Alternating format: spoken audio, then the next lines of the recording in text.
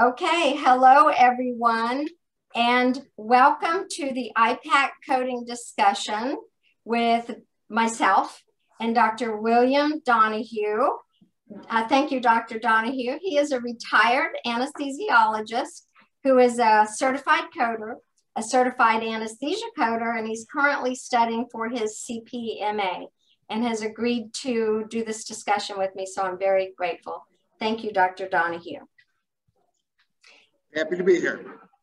Dr. Donoghue is going to do our technical discussion, and I'll handle the coding and appeals parts and stuff, even though you're learning this, so you'll be able to do this part soon too, right? All right. Will you give us the technical explanation of an IPACK block? Certainly. Well, IPACK, as I'm sure you all understand, is the interspace between the popliteal artery and the posterior capsule of the knee. This illustration is very informative of where the needle needs to be placed to obtain this block. You are not blocking one single nerve, as you are doing in many. You're actually doing the very small sensory blocks of several nerves, the tibial, the peroneal, and the posterior obturator nerve. The small sensory branches all are located in this space. The needle is directed between the head of the femur and the medial condyle or the lateral condyle, and in front or anterior to the popliteal artery. And that is where the anesthesia is deposited. 20 to 30 mLs, most commonly used is bupivacaine. Thank you, Dr. Donoghue. I am so grateful to you for covering the clinical aspect of this. So what I'd like to say is that IPACK has been around for a little while, but when it was a new procedure, I did quite a bit of research on this, as did other certified coders and other educators, so we would know what to tell people about how you code this IPACK procedure. So one of the things that I like to point out is that because the information changes rapidly, sometimes your coding books do not have information in it for some of these new blocks. And typically when that happens, you will find that we as coders are sending you to a peripheral nerve or branch for other peripheral nerve or branch of 64450. I'll be showing that on the next slide, because usually if a procedure doesn't fall under the peripheral nerve, you have to resort to an unlisted code. Now, both myself, Devonna Slater with Auditing for Compliance and Education, and Marvel Hammer, as you will see on the next couple of slides, all consider this an other peripheral nerve or branch. In fact, we kind of did notes back to each other back then to say, what do you think about this new code? Where do you think it falls? And we all pretty much agreed it fell under 64450 back in 2016, 2017 when these codes first came out. What I like to say is that this is not just for IPACK, but for any procedures. If you have new procedures in your office and you are fortunate enough to work with a clinician such as Dr. Donoghue, then you can talk to them, sit down with them and say, let's look at these and give me an idea of what you think the code might be or what an appropriate code might be to compare it to. If you're with a billing company, it's a little bit harder to sit down with the clinician. So again, thank you, Dr. Donoghue, for doing that with us today. So I know you're still fairly new to the coding part of this. So back in 2016, and if those of you who were coding back in 2016, you were probably coding the IPACK blocks as 64450. And I wouldn't say that that was incorrect for that time period because of, the recommendations. I researched this. ACE, Auditing for Compliance and Education, researched this. I'm going to buzz forward real quick to show you Marvel Hammer, who has since retired, but is a very reputable resource if you run across her. She also agreed that we would look under 64450 for that single injection code. However, Some things changed in 2020, which I will get to in just a minute. I want to point out two other things on this slide. The first one is that ACE has updated their recommendations for this because we are going to be pointing toward an unlisted code for IPACK. And then back in when I was doing the education for this, Dr. Donoghue, I put catheter for this, and you said typically these are not performed with a catheter based on your research. So that would not even have applied, correct? That's correct. So thank you. That again, that comes down to me looking things up on a computer and not really understanding the clinical aspect of it, and then being able to talk to a clinician, which makes it a heck of a lot easier.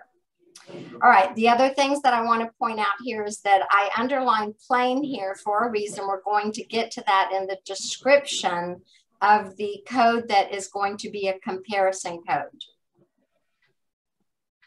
All right, so according to both, my resources here are MEDAC, which is a large billing company, and then ABC for the next slide under anesthesia experts. But this is in coordination with correspondence between the billing company and the American Medical Association, which ultimately led to the CPT assistant also publishing something in June of 2020 to indicate that the IPACK block is directed at a tissue plane and not a specific nerve. So as Dr. Donoghue explained about the procedure itself, it's in an area and not at a specific nerve. So we are all going to agree that 64999 is the unlisted procedure code for that. And that's what is the recommendation from June of 2020 and forward. I'd also like to point out that if you are doing this procedure in conjunction with a femoral block, Dr. Donoghue is going to explain why both of those procedures are actually medically necessary. So I'm going to turn it back over to you, Dr. Donoghue. Certainly. The payers and CPT who are not allowing this to be billed for both blocks simultaneously are not educated about the anatomy and the innervation of the knee. The femoral block is a profound block. It's used widely and it provides profound anesthesia, but only to the anterior aspect of the knee. Hence, the posterior aspect will not be anesthetized by the femoral nerve block, and it is absolutely imperative that the IPACK is performed in order to get the posterior aspect of the knee.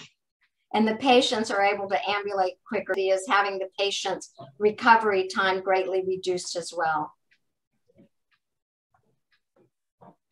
So after reviewing all of the information, particularly the CPT and the AMA recommendations, which are unarguable, the consensus is you will be reporting an unlisted code 64999 for the IPACK block.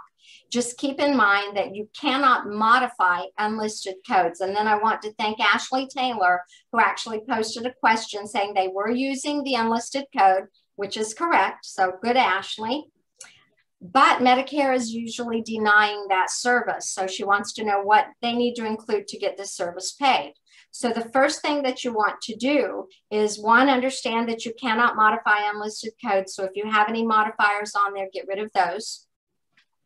The second is you want to be able to equate this procedure. So for this portion of it, I asked Dr. Donoghue, what do you think would be an appropriate procedure to equate this with so that the insurance company can say, how do I compare this? Now, for your knowledge purposes, 64486 is the transabdominal plane with the ultrasound guidance. And typically these IPACK blocks are going to be done under ultrasound. As Dr. Donoghue explained, it's a little bit hard to get to that area without the ultrasound guidance. And the work value for 64486 is 1.27. So if you were reporting 64450, or if you are still reporting 64450, you're going to want to switch that over to 64999. You will have been slightly underbilling by 0.5 from whatever time period. June 2020 is about when the AMA and CPT assistant information came out, but I know that not everybody gets that immediately, particularly if you don't have, you know, the subscription to the CPT assistant. So you're going to want to look at your own practices to see, do I need to do anything about this? Just use caution if you're going to go try back to June rebilling these as an unlisted code, because you might run across a lot of insurance companies giving you problems with trying to rebill those as unlisted. You want to make sure that you make a packet. And if you just like start doing this now and then go from forward, have a packet that has the 64999 stuff all together. So you will have a list of the resources we're going to give you that are on the next slide, and I'll post them on the YouTube channel as well. Print some of that out. Print out the, listen again to the portion where Dr. Donoghue explained about the anterior and posterior aspect of the knee, to say why you have to do both parts of that procedure, or sit with your clinical physician or CRNA or whoever loves talking or teaching in your practice, and work on the appeal letter or the primary "this goes with my packet" letter. You also want to make sure that you're including a procedure report that is separate and distinct from the anesthesia record itself, because remember, when your anesthesiologist or your anesthesia provider is doing these postoperative pain services, it is separate and distinct from the anesthesia service that was given for the surgery itself. So hopefully that's on a separate documentation, like an operative report. And as I said, you include in the packet the code for comparison, all of your research, no modifiers, and hopefully that'll get your claim paid.